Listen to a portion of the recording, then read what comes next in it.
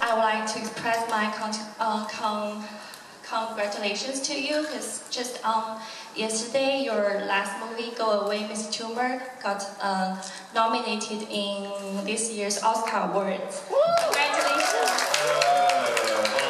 You didn't know that? Let's clarify that. The movie was submitted as Best Foreign Film from China for the foreign film. It's not nominated yet. I thought it was nominated. Don't shoot my horn yet. Yeah, and here comes my question. Because you have created many successful characters in your previous performance, so I'm wondering, compared to your previous characters, what do you like the most about your role of Sunny this time, and what do you think is the most challenging part in your performance this time?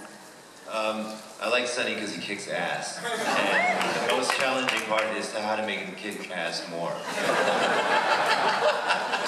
Truly, seriously.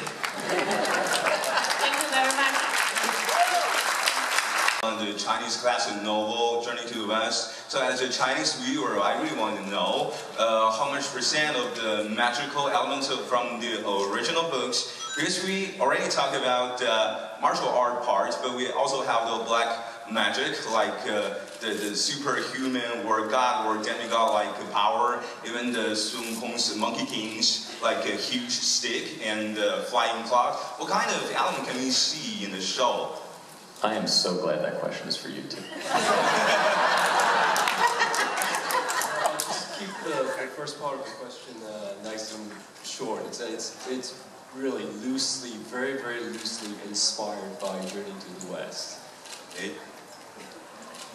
Very loosely. No flying clouds. I think it's not important that there's a relation, but I think if you know the story very well, Journey to the West, like most Chinese people do, you will see those elements as the show comes on, but it's not an obvious reiteration of that story at all.